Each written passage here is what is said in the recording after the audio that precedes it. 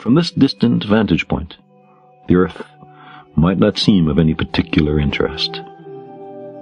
But for us, it's different. Consider again that dot. That's here. That's home. That's us.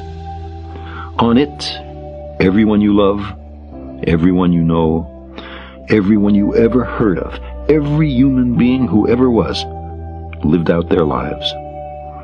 The aggregate of our joy and suffering, thousands of confident religions, ideologies, and economic doctrines, every hunter and forager, every hero and coward, every creator and destroyer of civilization, every king and peasant, every young couple in love, every mother and father, hopeful child, inventor and explorer, every teacher of morals, every corrupt politician, every superstar, every supreme leader, every saint and sinner in the history of our species lived there, on the mote of dust, suspended in a sunbeam.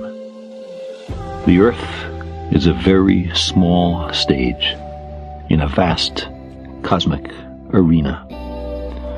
Think of the rivers of blood spilled by all those generals and emperors, so that in glory and triumph they could become the momentary masters of a fraction of a dot.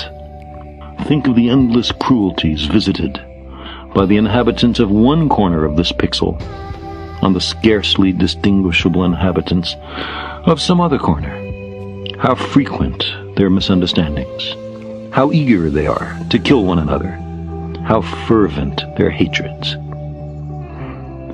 Our posturings, our imagined self-importance, the delusion that we have some privileged position in the universe, are challenged by this point of pale light. Our planet is a lonely speck in the great enveloping cosmic dark. In our obscurity, in all this vastness, there is no hint that help will come from elsewhere to save us from ourselves. The Earth is the only world known so far to harbor life.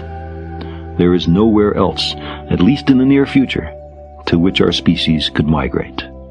Visit? Yes. Settle? Not yet. Like it or not, for the moment, the Earth is where we make our stand. It has been said that astronomy is a humbling and character-building experience. There is perhaps no better demonstration of the folly of human conceits than this distant image of our tiny world. To me, it underscores our responsibility to deal more kindly with one another and to preserve and cherish the pale blue dot, the only home we've ever known.